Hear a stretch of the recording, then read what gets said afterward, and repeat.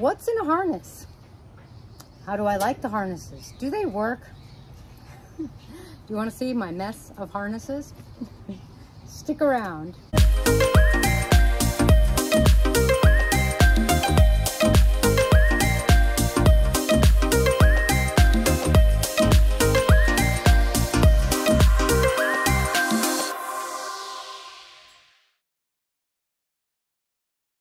Hi guys, I'm Kaylin, the author of the Parrot Bliss Bond. I have 22 species of parrots. I love my parrots.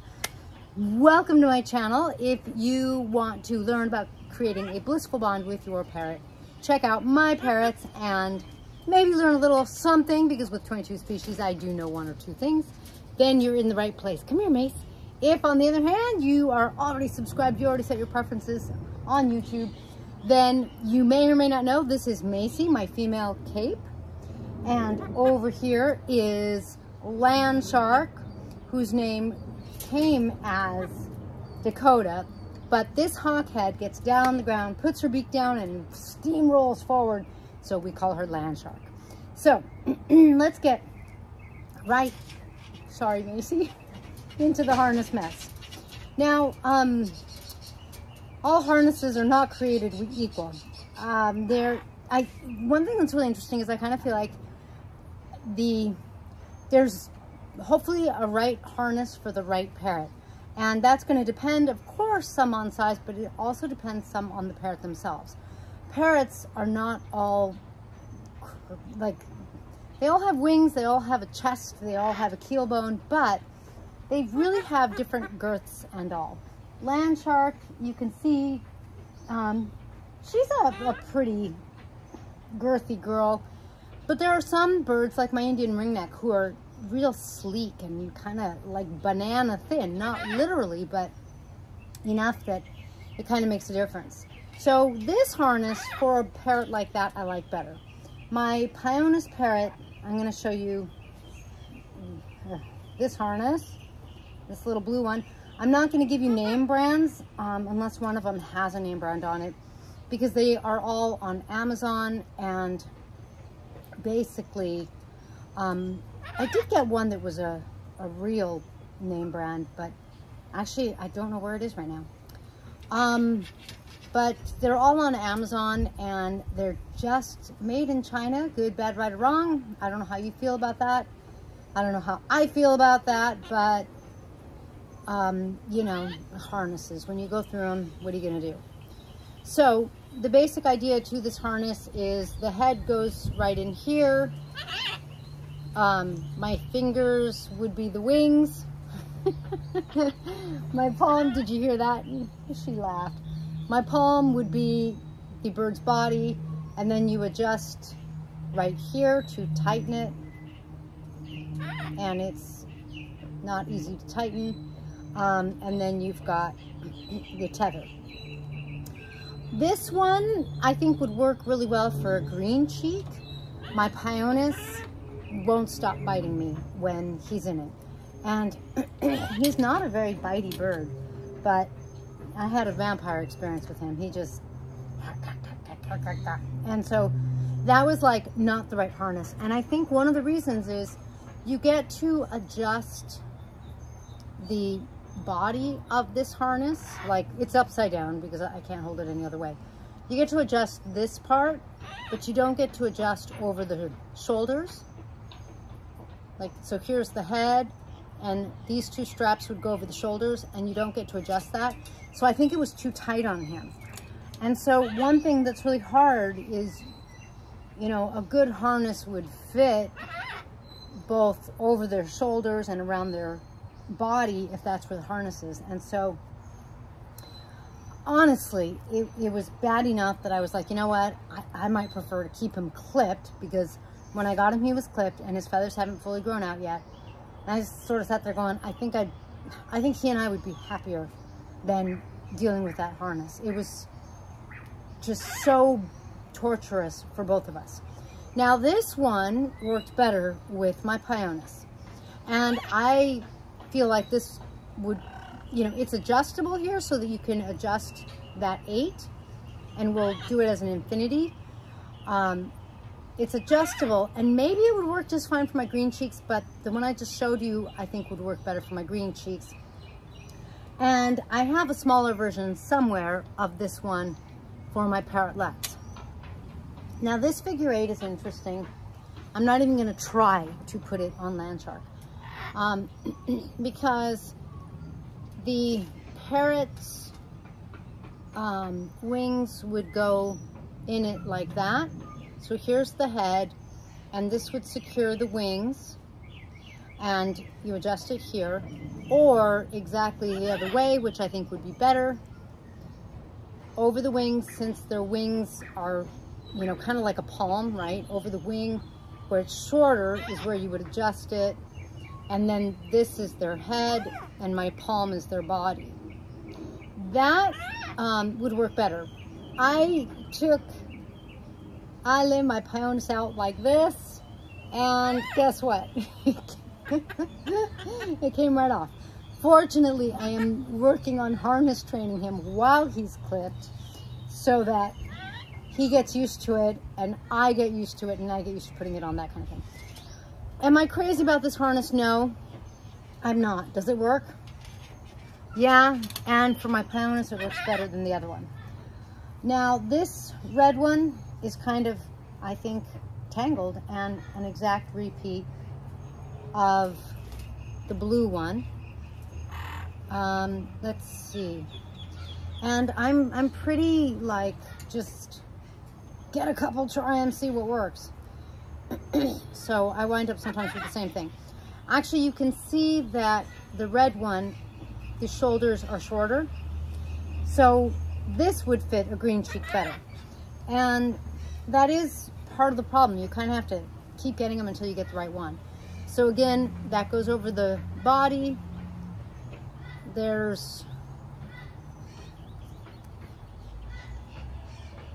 we go. The head, the wings, and the body. And so you want it to go, you know, at the right distance, and it's adjustable on the waist or around the body. This one's adjustable. Over the shoulders is not.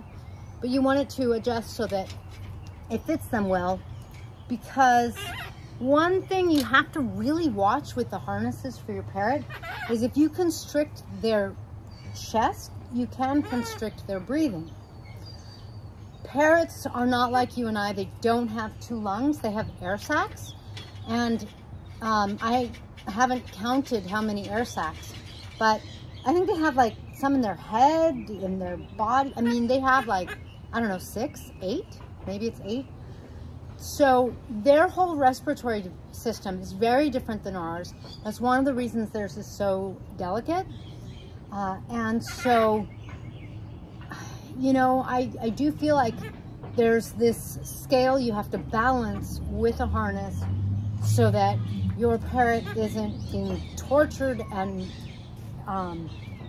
isn't constricted, like emotional torture from the experience and constricted physically from the harness, and maybe some balance in there for you, but also that, you know, that they're safe. So please keep that in mind. I've never had a problem with that, but the minute my parrots look unhappy, I get angry at the harness.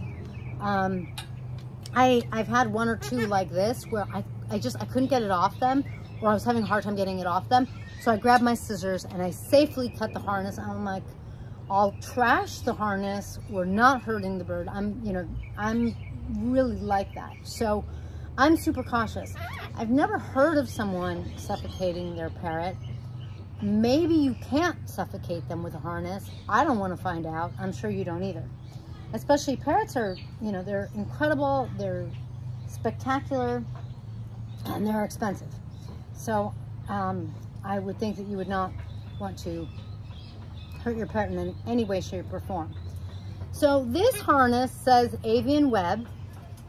And like I said, it's the only one with a brand. So, hi sweetie, you want to come be in the video more?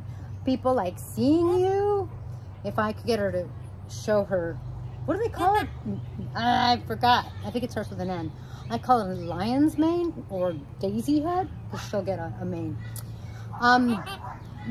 Landshark here, if you're not familiar with me and my channel, We adopted her and our Major Mitchell in November. The owner was dying, so they were rescues. So she came plucked. That hasn't stopped. She's trying to mate with me as I make my video.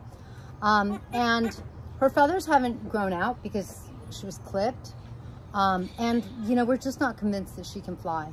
I take her for a walk almost every day. She loves it. She looks at, you know, they do the sideways looking at the sky. She watches things. I will pick up a twig that I know is safe, and she goes at it like a dog with a bone. Now, enough of that sidetrack. Hopefully that was fun for you. But anyway, this harness also, the top does not adjust.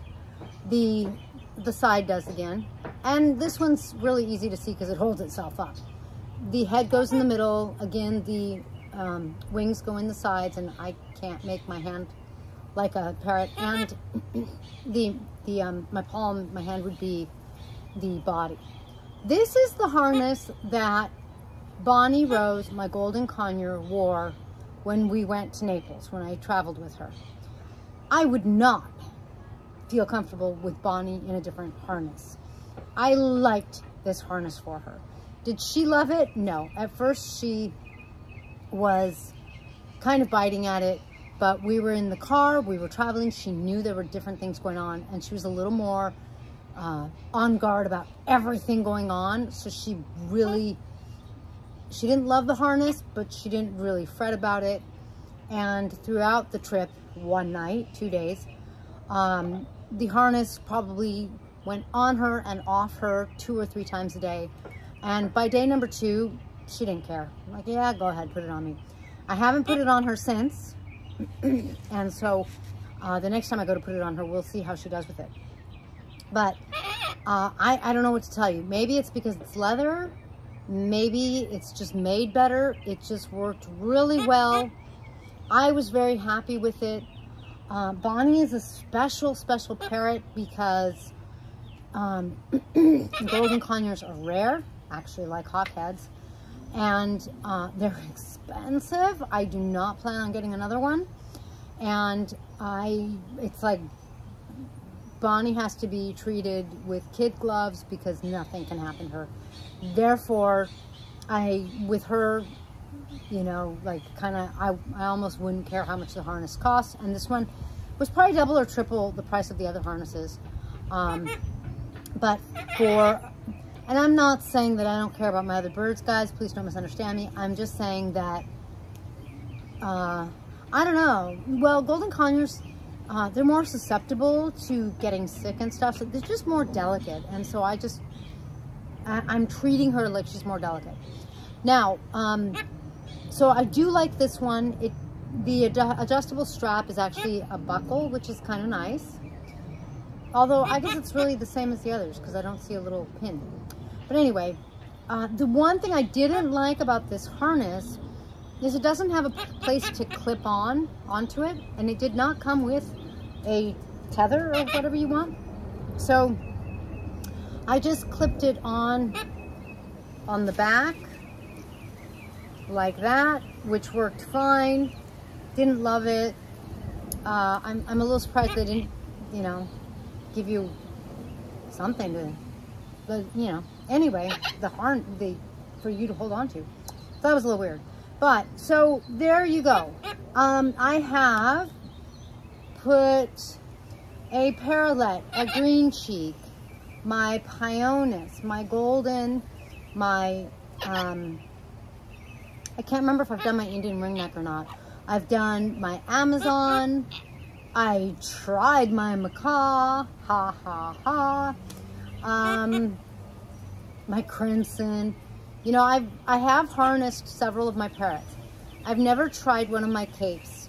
My Cape parrots are also really special to me. They're really chill, so they would probably be really great on the walk kind of thing, or traveling. But they're a little bigger, and I don't know, I just, you know, I'm like, it's easier for me. I like taking the small parrots better. Someone on my channel, I don't like mentioning names in case you guys don't want your name mentioned. Someone on my channel has an Amazon, and he said that you know, he takes his Amazon places. I'm like, that's so awesome. I do take my Amazon places sometimes. I have definitely taken him out to coffee shops, out to restaurants where we could sit outside, to my mom's house for dinner. But, and I have put him on a harness. But the thing about a harness is that the more you make it a pretty regular part of your routine with your parrot, the easier it gets. My Pionis was like, I don't care how often you do it, I'm not gonna like it. I'm not gonna get used to it. And then we used the green one, and that was better. So, you know, like maybe he's okay with it. But therefore, I think you have to be willing to get a couple different styles of harnesses until you find the right one. If I had a golden harness for you and I was like, this is the one that works for everyone, I would tell you. But I don't. This style, I have somewhere one that's even smaller for my parrotlets. It has worked great for my parrotlets. Sometimes when I'm trying to get it on or off them, some feathers come out on the green cheeks and the parrotlets, and I don't like that. I have not had that problem with this guy. I have not had that problem with this guy. And I'm sure you've had the experience where your bird is unhappy. You really need to let them just be around the harness, bite the harness, play with the harness. What is this? Look, is this fun? Look, this does nothing to you. You can bite it, that's right. I don't care if they bite it. They're not that expensive. Like, kill it for all I care. Get comfortable with it. Don't be scared of it. And then when I go to put it on you, which won't be fun, you know, it won't be so bad. So as you do that, the first time you put the harness on the parrot, you may have to have someone help you. You'll probably get bitten. You'll probably have a vampire experience.